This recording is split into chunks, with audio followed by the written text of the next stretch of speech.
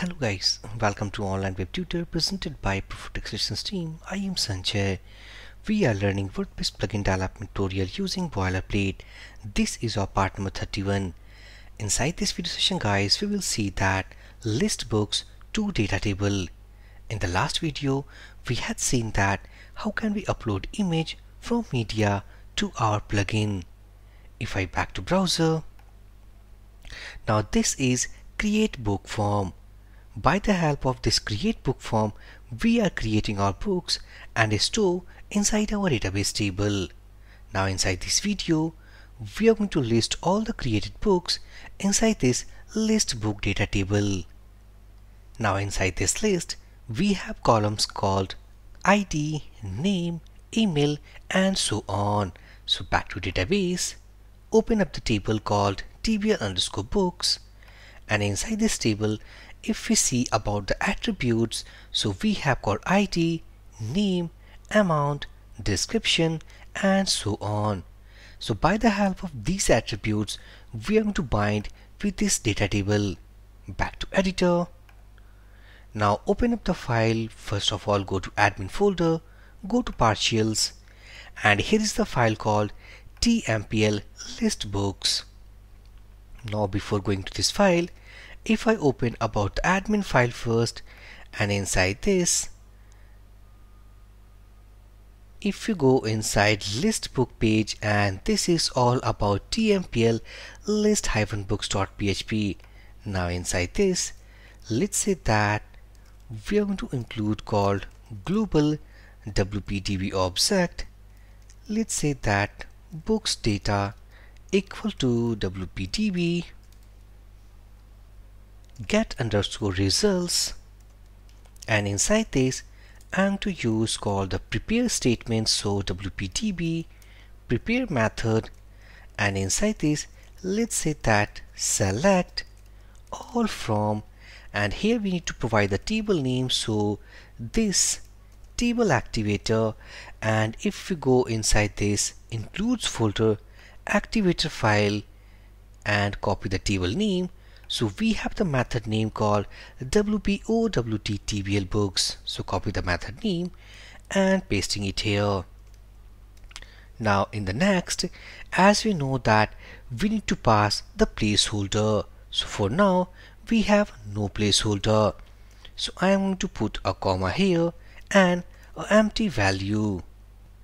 Now if we want to see about the values, so let's say ego, and this is our formatting tag, and let's say that print our, let's say books underscore data. So if we save all these changes, back to browser, reload this page, and now here we can see that we have array of objects. And also if we want this result as order by ID descending order, we can put our condition as well inside this query. So simply if I write here something, let's say that where, or simply this is not where, let's say order by ID, and this is descending order. If we save this change, reload this page, now as we can see that third book is now our first record. Let's bind this data to our data table. Go to editor, copy this variable, and as we are using PHP buffer, so directly this variable is available to our view file. So go to this file, go inside this tbody. Let's say that if count books data greater than 0, so I'm going to use called for each loop here, copy this variable name, pasting it here, and inside this for each loop, let's say that the first column we want something. If I write about tr tag here, that is table row, inside this our first tabular data, that is all about the book ID. So scroll down, so let's say that inside this PHP tag echo value, and this is all about book ID. Now if I copy and paste and back to table, and go to structure. So next we have called the name here. For the email, we have called the email field. Publications, so go again here, and inside this, so as we have no publication field inside this table, so if I go to code first and let me check the code we are creating our book. So here we are creating, and this is txt publication. So I think that we need to add a column inside this table because we are taking our txt publication value from the front end. So first of all, go to this activator table because we need to change the structure of this books table as well. So inside this, let's say that after this, if I copy this book image, pasting it here, let's say that it should be publication, and let's say 150 characters in length, and it will contain the null value.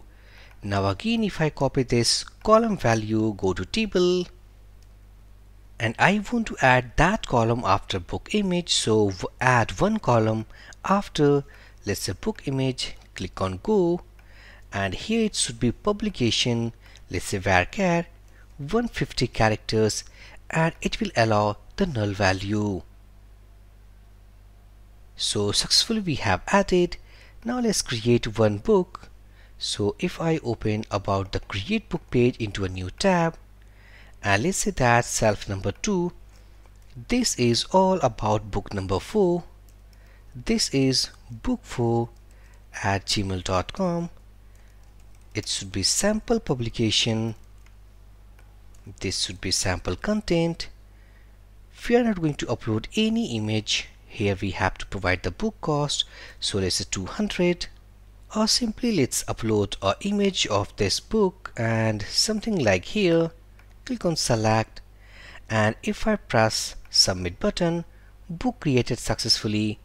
Back to table, click on browse, and inside this table, now here we have called the publication, and I think that actually we also have to use the publication column inside this. So let's say publication, and this is txt underscore publication. If we save this change, back to browser, again we need to create a book. So self number 2, let's say book5 @gmail.com, sample, it should be sample content, upload a book image. So select this, and let's say 180 cost, click on submit, created successfully. Back to the list, reload this page, and as we have inside this publication called sample publication. So let's render this publication value to our list. So go here. So after this email value, we need to write call publication here. Next we have to write about the book image. So let's say that if we go to our table, and this is all about the column name, call book underscore image. So here it should be something book underscore image. This is all about the URL. So if I cut this from here, and simply let's say we need to write call the image tag here, and inside this, let's say src, putting it here, let's say style, height equal to, let's say, something 50 pixel, and width equal to, let's say, 50 pixel, and also we need to check this value as well. So here inside this td, here inside this we are checking here, so putting PHP tag here, and simply let's say if not empty this value, it means we have some value, otherwise we have a else block. So cut this tag from here. So in case if we have some value, then we need to use this image tag, Otherwise, simply I'm going to use this is italic text, and here let's say no image. Now after this image we have called the amount. So this is, if I go to table, next we have the column called amount here. So simply let's say amount. Next we have the status. So if I copy, pasting it here, this is all about our status.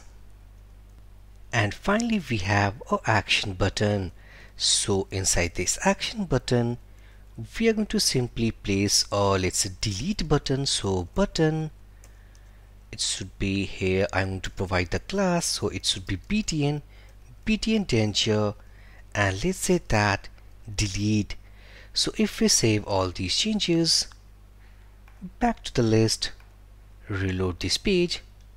Now inside this list we can see here that is, these are the books name, book email, here we have publication, book image, amount, a status, and the action button.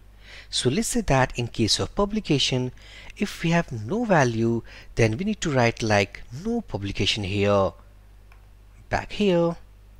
So let's say that it's set, or let's say simply not empty. So here's the value.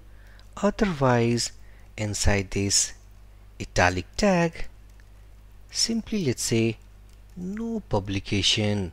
Save this change, reload this page, and here we have called no publication. Also we want that this book image should be in uppercase. Go here, let's say that str to upper, pasting it here, and these all books we have now. Next we want something that for this status column we want that instead of this integer value we want either a active or inactive button. Go to editor. Let's say that if this value equals to 1, then in that case we want to show a button, and that button should be in green color. So let's say class, so btn success, and it should be active. Otherwise it should be inactive. So let's say inactive, and this should be something btn danger. If we save this change, reload this page, now we have called inactive and active button.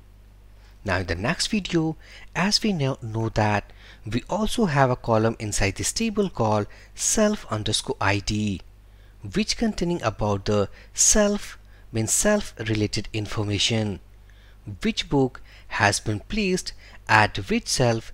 This is related with self id. So in the next video we will make a join to our self table so that we can take the self related information of each book and place inside this table. So inside this video session guys, if you have any doubt, then please drop your comment. I will give my reply as soon as possible. So for this video session guys, thank you for watching and have a great day.